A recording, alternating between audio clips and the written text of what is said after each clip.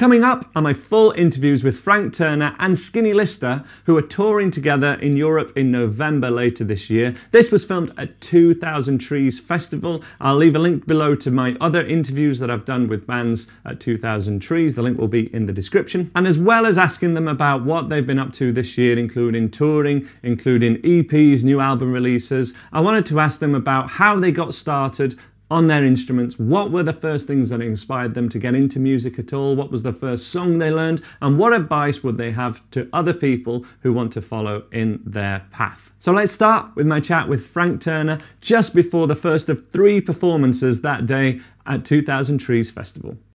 I'm here at 2000 Trees and I'm with Frank Turner. Frank, how are you? I'm very well, I'm at 2000 Trees. How can I complain? How are you? Really well, yeah, day 4. Day 4, this is day 1 for me. I feel like a You're imposter. fresh as a daisy. Yeah, well, you say that. It's still morning, so... Yeah. But no, this is an exciting time for you. New album out? Yes. World record beaten? Yes. It's been a busy year. For Absolutely. sure, and it's not calming down. I just got off a US tour about 5 minutes ago. And I was in Kingston on Thursday, and now I'm here, and I got 3 gigs today. Happy days. Yeah, so keeping busy, keeping myself out of trouble. What does it feel like riding this kind of wave? It feels like a privilege, and particularly because I've been doing this for a very long time now on my 10th album, and like, you know, I feel very grateful and very lucky to still be doing this. And indeed, with the new record, I'm really the wrong person to say this, but it feels like there's a bit of a kind of resurgence thing going on right now. Absolutely. Which is very nice. Yeah. No complaints. I've heard you mention that you were almost connecting with your younger self at times when you were writing this album, Yeah. and the energy of it, a 15-year-old self. Yeah, there was a degree of it. There was a moment in time when the record might have been a concept album. Everyone's very glad that it's not. But I was thinking a lot about me when I was 15, because when I was 15, like, you know, I was in my first band, first tours, did a zine. It was awful, you know, but it was quite a pivotal year for me in my life. And you know, when I was 15, on the one hand, I was really angry and cocksure and all those things that 15-year-olds are. And then I was also, it was a pretty traumatic time for me in my life, in terms of my family life and that kind of thing. So there's a lot to think about, essentially. And that came out in a few of the songs. Outstanding. And music's important in that kind of catharsis and songwriting. Absolutely, yeah. I mean, catharsis is the word. Like, there's an argument to be made that my songwriting is a very public form of therapy. For which I apologise, but you chose to listen to it. No, but so yeah, I work a lot of my stuff out in my songs. Happy days. Taking it back to the very early days, do you remember what the first song you learned to play on guitar was? I do. It was "Knocking on Heaven's Door," which I'm sad to say at the time I thought was a Guns N' Roses song. Many people still think, but yeah. Yeah, I know, it's terrible. But, I was surprised that it's a 70s song. I think it came out in maybe 71, 73. Yeah. I always think of it as a 60s thing. But yeah, no, it's a little bit later in the Dylan catalogue. It's a great song. I think you're the 3rd person to say, out of about 20 bands who said that was their first song. Really? Okay, yeah. The first thing I learned was Knocking on Heaven's Door, I think. It's a classic. Nice. Yeah. I mean, it's an easy one as well. It is, but it's classic, and you've got to want to learn it. I mean, do you remember what the first thing was that inspired you to want to pick up a guitar or be in a band? Yeah, Iron Maiden. I'm wearing a Maiden jacket today. Maiden was my first love. I wasn't really interested in music, and then when I was about 10, I sort of stumbled across Maiden. And like, I mean, first of all, they're brilliant, and like, it's exciting and heavy and all that. But it's also, it was mine. I didn't know anybody else who liked Iron Maiden. Yeah. It was like I'd kind of lifted up a rock and found a trapdoor into a secret world. And like, my parents hated it, or my friends hated it. Like, do you know what I mean? It was like, but it was, so it was mine, and that was and indeed still is really important to me. Clearly, but it was a gateway band for you into all of this, the heavy. Yeah, genres. I mean, I got into Maiden and then sort of metal more broadly, and then I started reading Kerrang! Magazine, and Nirvana were a thing at the time. He said dating himself, and then, you know, then there was Green Day and Offspring and punk rock and blah blah blah, and on we go. But broadly speaking, in the broadest possible terminology, alternative culture.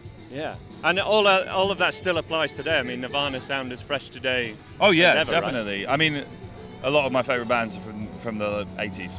Yeah. No, that's amazing. So what about electric versus acoustic? You play plenty of solo shows. Yeah. You played as many gigs in 24 hours as there's ever been, and also done a full headline slot here with the full band and toured. How does it compare for you? Do you do anything different? Oh, yeah, it is different. I mean, the full band show that I do is it's more athletic. It's slightly more focused. You know what I mean? It's got a kind of, it's a bit more of a show, should we say? When I'm playing on my own with a guitar, it's more conversational, and you can change the set list without asking anyone's permission, or you know, do you remember that one, or whatever, because it's just you. I mean, I guess ultimately, it's great that I don't really have to choose per se. Do you know what I mean? I flip between the two. I played a solo show on Thursday. I'm playing 2 solo shows and 1 band show today. It's nice to switch it up. Do you remember where it first started, like that first gig, and any nerves before, and anything that made you do it? My first gig was my older sister's 16th birthday party. Yes, amazing. And she was not pleased. She didn't like the music I liked. I had a band with 2 mates of mine. We did like AC/DC and Nirvana covers, and we were terrible. And my mum sort of arm twisted my sister into letting me play at her birthday party, and her mates were all just like, "This is terrible." So I'm not sure that was the one where I got my kind of adrenaline rushing. I mean, it was fun to play. My first gig in a venue was opening for Boy Set Spire in 1997, I believe, and that was a very magic day for me. Absolutely. And 2000 and how many gigs later? Well, the count that I have is for solo shows, Frank Turner shows, as it were. It doesn't include shows I've done with other touring bands I've been in. But so, I mean, it'll be well over 3,000 now since then. But my solo shows today, I'm doing 2,914 is the first one. And what advice do you have for someone going from that first gig, maybe at their friend's birthday, to someone who's done over 3,000 shows, for someone who's wanting to do it? I mean, practice makes perfect, but also, like, be a student. Do you know what I mean? Like, every time, if I take it, actually, funny enough, the Meths are playing right now, who I'm taking out on tour as of tomorrow, and I produce their album and stuff. But, like, one of the things I sort of said to them was, like, every single band who I've ever seen succeed at being a touring band are taking notes right from the word go. Do you know what I mean? I remember when we toured with Dropkick Murphys 12 years ago, and it was just like, they're great, and I love them, but it was also like, that's interesting how they just did that bit. Do you know what I mean? And you just take notes. Absolutely. Never stop learning. Yeah, right. And we did have a question from James Scala, actually. I was talking to the guys from 2 Promoters, 1 Pod. Yes. Which you were on a couple of weeks ago. Yeah. And at some point the conversation got on to pinched harmonics and squealies. Right. And he said, you said that you could do them. Yeah. And James let it go on the podcast, but he said, I don't think you can. Can Frank Turner actually do pinched harmonics? I do bloody loads of them when I'm playing, not on the acoustic, but I play about half the full band set, I play electric. Absolutely. You will hear plenty of squealies out of me today. And I look forward to it. I will say this, Ben, who plays electric guitar in my band, is better at noise than me. But the thing is, we both grew up listening to Fugazi, which if you're interested in weird noise coming out of a guitar, you want to listen to Fugazi. It's all about the weird noise, and I love to say he's better than me at the noise. I mean, he's better than me at most things. Well, the important bit is make the noise, because that's the expression, right? Yeah, totally. I mean, it's just fun. You know, obviously you can play notes and chords and stuff with guitar, but it's a versatile piece of wood. You can make some strange noises. Absolutely. Frank, what's next for you for the rest of the summer? Festivals. We've got UK tour starts tomorrow, which is all sold out, which is very nice. And then back in the States at the end of August. I'm basically on tour until the heat death of the universe right now, so happy days. I'll be busy. Happy day, mate. Thank you so much for fitting us in. Thank you for talking to us. Man. Thank you. All the best for the rest of the summer. Thank you. I'm at 2,000 Trees and I'm with Skinny Lister. Guys, how are you doing? Hello, we're good, thank you. Very good. Just arrived, headlining the Forest Stage tonight, which is exciting. Aye. You guys have played 2,000 Trees before. What do you love about this festival? You must have some good memories. It's such a great community. The crowd goes mental, usually. Who knows what'll happen tonight? We've never played as late at 2,000 Trees, so, you know, who knows what's going to happen. But it's a great sense of community, and it's one that our record label Extra Miles quite heavily linked in with as well, so it really does feel like a community coming together every time we come here. And I think this is our fourth 2,000 Trees, like meeting an old friend, you know. Absolutely. It feels the same seeing you guys too. We've seen you here a couple of times. I want to ask you about your EP. Yep. Tell us about it. Well, so we released our full-length album Shanty Punk end of last year, and this new EP is a selection of songs taken from that album but recorded live in a pub shed, which is called the Forge and Flagon, and it's run by some friends of ours. It's not a pub that you can go. You can't go. It's not an open house, but it is a free house. Absolutely. But it is kitted out just like a proper pub. It's got pumps, it's got brasses on the walls, everything you would want from a proper traditional English boozer. And yeah, we just went in there with some makeshift recording gear, a crowd of regulars, and just recorded some songs. It was great Had fun. a great night. That's exciting. Was there a particular inspiration for that? It's a great concept. Well, the pub is, basically his mum was a landlady of a pub called the George and Dragon that my mum was a barmaid at back in the 70s. And he got sick of pubs like closing down or having the smoking ban. So he decided to create his own little pub in the garden, and he called it the Forge and Flagon, which is what we named our first album after. And so, yeah, it's been like a close part of our history. You know, it's always been part of our Skinny Lister journey, really. So it was really nice to get in there and actually record some songs in there rather than just go in there and cause mayhem. Absolutely, but it must have there must be an exciting quality to that versus the studio recording. That must have. So yeah, it's different. You know, it's not as hi-fi probably, but it's got a spirit to it. You know. Definitely more drunken. Yeah. Oh, it's exciting. It's beer-soaked recordings. I like to think of it. Having played many a pub gig and many an open mic night, that's really where I started. I really connect with that. That's exciting. And I've been asking all the bands I've spoken to this weekend, what was the first inspiration that made you guys want to be in music at all? I got dragged up in folk clubs, Right. playing with, making dens under stairs while my dad got drunk and singing at the top of his lungs with his mates, and thought I'll never, ever, ever, ever do that.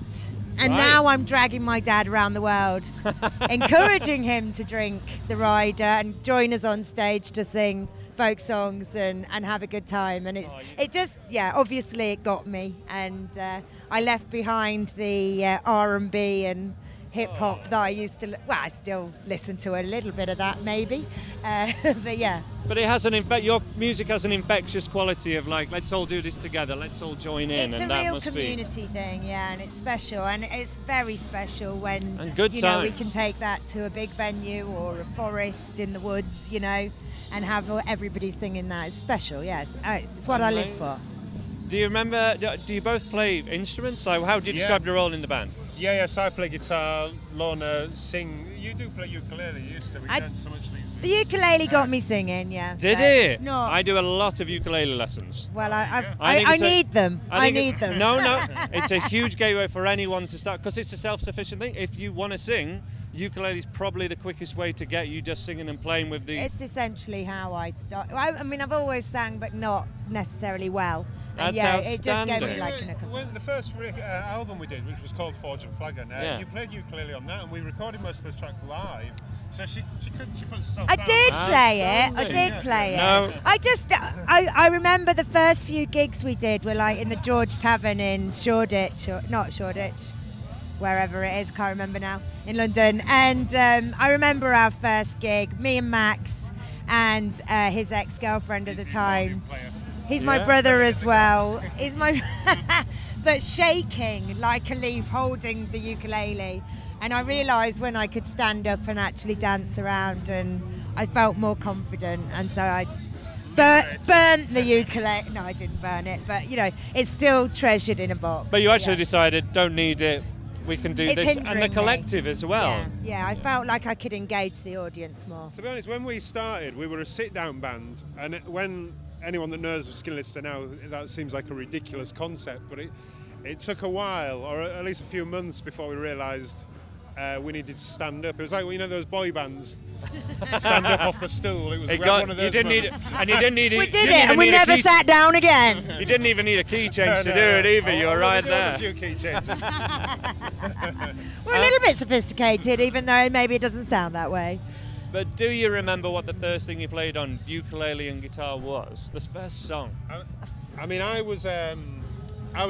got my my dad's Beatles collection, all that sort of stuff, and I'm a massive Beatles nut. Absolutely. To the point where it annoys Alona because I still listen to a lot of podcasts and stuff. But I mean, I love 50s stuff and that. And I'm probably thinking one of the first songs I ever learned on guitar was like a Buddy Holly song because they were so easy. I've so many. you know, Peggy Sue, any of those songs. Peggy Sue would be like the beginner classic. It's what a about great entry for anyone learning guitar. If you like 50s stuff, go to Buddy Holly. Well, a lot of the 50s songs, but Buddy Holly, the great stuff. But yeah, anyway, well, instrument-wise, with an instrument, it's a bit weird. It's Tennessee Stud. Tennessee Stud? Who's that by? God knows. Okay. I don't know. She's got intentionally obscure. I'm not. It's not intentional. No, that's far too cool. The first song I ever learned, like in full, was "Shoop" by Salt and Pepper, and I regularly performed that when I was a drunk teenager. But I won't do that for you now. I remember you used to do She-Wolf. I did She-Wolf, I did 9 to 5, I did These Boots Are Made for Walking. I've even taught 9 to 5 on ukulele. It's just there are these classic songs, and it just brings people together, doesn't it? Just fun, anything that gets classics. Started. So I want to ask you, what's next for Skinny Lister? What is this part of festival season for you? What's happening?